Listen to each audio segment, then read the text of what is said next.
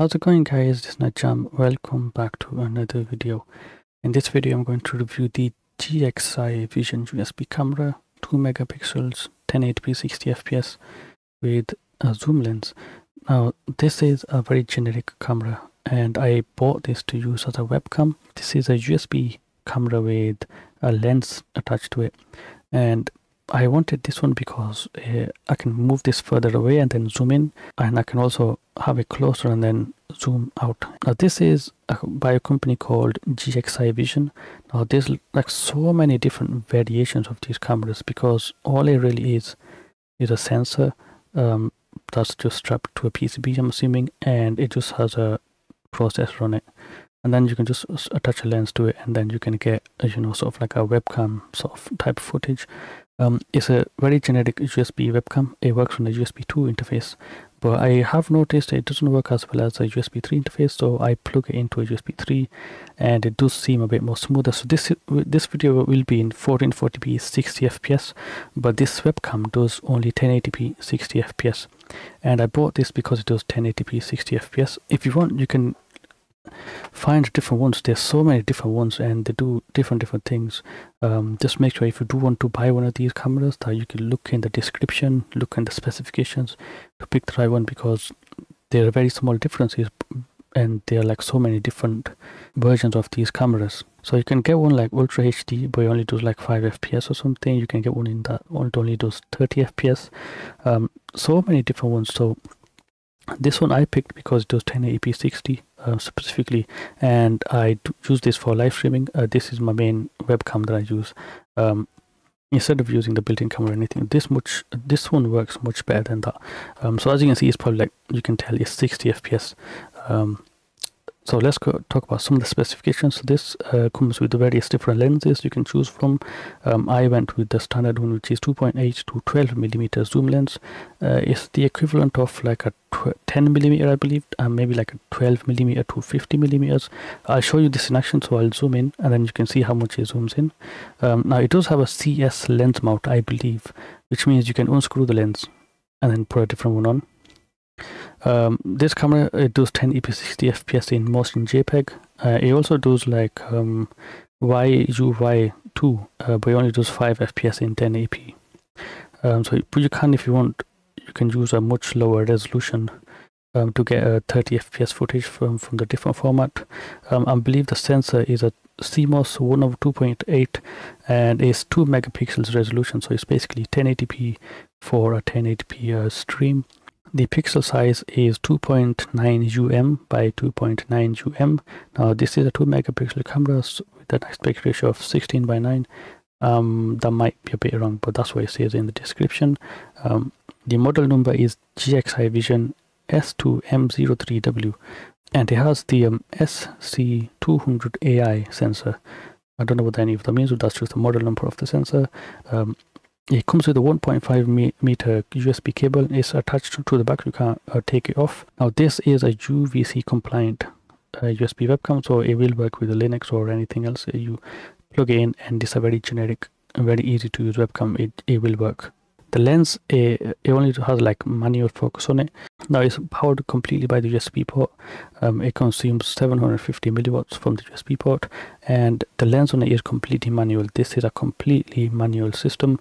In fact, this camera is so simple. There's no indicator light on it to tell you it's working or not. There's no like privacy cover. There's none of that. There's no microphone. There's nothing like that. It's just a camera with a lens in front. That's all you get. So there's nothing special. There's no autofocus, any of that, and there's no like automatic zoom, so motorized zoom.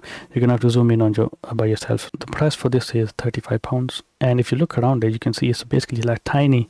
It's a tiny little box, and it's kind of cute actually, and it just has a USB cable on the back. The build quality is pretty good. These are like decent built cameras. As I mentioned, it's UVC compliant, so it's just easy plug and play. It will work.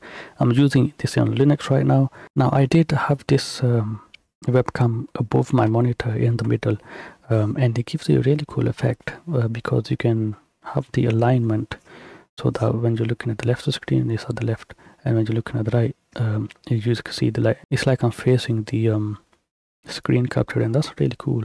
And I achieved the effect. It's very nice, but I think it was not convenient for me, so I've moved it back into this position.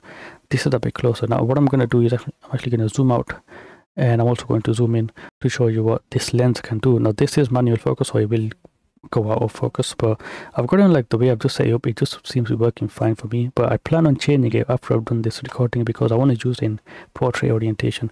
Now this doesn't have auto rotate or anything, so you're not going to hear any of that. I'm going to have to adjust it manually in OBS to make that adjustment.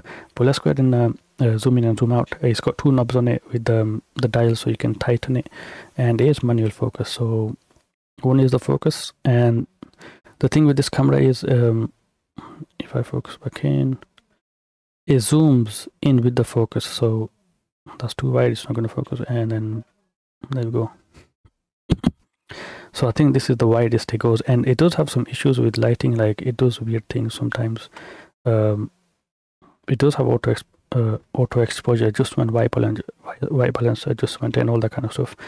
In OBS you do get a lot of settings. It has a backlight compensation as well, which I have turned on. It just does some weird blinky stuff sometimes with the white balance, and I think it's because the wall is white, so that's why it confuses a bit.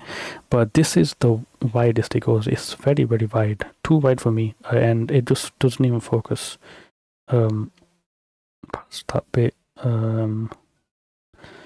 So there we go. So that's the widest it goes, and as you can see, it's adjusted the exposure to work better based on the lighting and what it sees. Now what I'm going to do is zoom in. So this is the widest. You can, like, if I move it a bit down, you can see my whole table, and then you can see the laptop over here, and you can see the background stuff. So it's very wide. I think it goes to about approximately 12mm or like 15mm. So it's very, very wide. Let's go ahead and zoom in. Now, as you can see, obviously it changes the focus when you're zooming in. So both of the rings, I'm gonna have to like hold it, and then yeah, it focuses again. You know, it's it focuses very, very close, so you can get this even closer. I think it's basically focuses on the lens. So that's the lens. Actually, I'm touching the lens, and you can see all the stuff on my finger. That's disgusting, but as demonstration purposes, it's a bit finicky with the dials, but you can zoom in further. Let's go all the way in. I'm going to zoom in all the way, and then I'll move this. You can see my beautiful face. Yeah, this is so you can move the camera further away, and then so you can get a more natural look. But this is a bit too tight for me, so I'm going to zoom out, and let's go ahead and do that. Zoom out a bit more, so you can adjust it, and then it's zoomed out, and it works really well with 60 FPS. It does do some weird things sometimes, but once you get the lighting right, it works really, really well. Now in OBS settings, if you leave the frame rate to unchanged, it's not going to be in 60 FPS. It does some automatic like color correction and everything, so I think it does that to look better, and the footage does look much better because it looks more nicer. If you use it in 60 FPS mode, or if there's like certain amount of lighting, is actual 60 FPS like right now, and the lighting is good, but you can see the greenness in the shadows. The shadows look a bit greenish. You can see from there it have some sort of a green tint. I don't know what the heck that is. You can use a lookup table to fix it, but beyond this point, because of the lighting, there's no information that's coming from the sensor, so it's just noise, and I'm assuming that's what it is. But the other thing is, maybe this is just a Linux thing. Sometimes the settings don't apply to it, so that's weird. But okay, it's a very cool camera. Let's go ahead and conclude this review. So let's talk about what I like about this and what I don't like. So what I do like is that it's plug and play. It's very easy to use. There's no messing about. It just works. You just plug it in and it works. It hasn't given me any issues as far as working, and the quality is pretty good. Now it will depend on the lenses. You can get different lenses. You can even get like a prime lens, which I'm assuming has a faster aperture than this zoom lens. but that's an option. So as far as the quality goes and the way it works, it's very easy and very nice. There are some things I don't like about it. So mainly the quality as far as like the colors go, greenness in the shadows, obviously, and it does have some bad colors sometimes, and it gets confused with the white balance. And then also the exposure, because there is backlight compensation on this, but it goes weird sometimes. So it kicks in when it needs to, when the frame rate is leave unchanged, so it does whatever it needs to. But if you leave it on 60 FPS, it's going to be locked, because it needs the light to get the shutter speed. So then that doesn't happen, but it gets confused as well. But apart from that, for the most part, it's been working really well. But if you have any questions, ask me in the comment section below. Thank you guys for watching, and I will see you guys in another video.